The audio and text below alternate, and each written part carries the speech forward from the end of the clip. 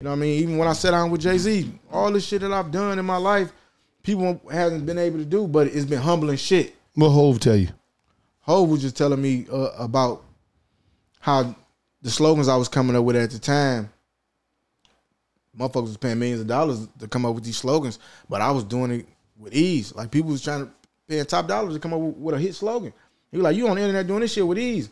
At the time, I didn't know how good this shit really was. To this day, I really don't know how good it was to like come off the internet and motherfuckers. We was talking about how motherfuckers just go take your shit and run off with your shit and make it seem like they came up with this shit like they been in the green room all this time coming up with some great material. Nigga, y'all niggas stole this shit 6 months ago, but y'all just coming out with it. But I mean, it's different shit. But you know what I mean?